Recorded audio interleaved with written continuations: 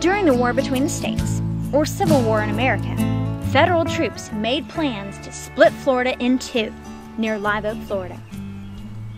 Two large forts were built to keep this from happening. One of these earth forts is preserved at Suwannee River State Park.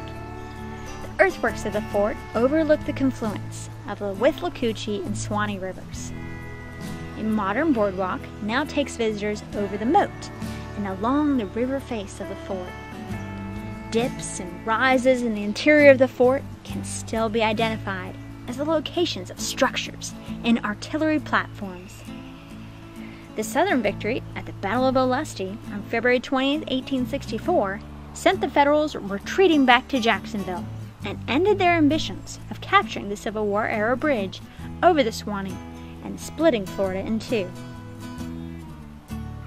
Right off U.S. Highway 90 at Suwannee River State Park near Live Oak, Florida, I'm Rachel Cox for 2AG TV.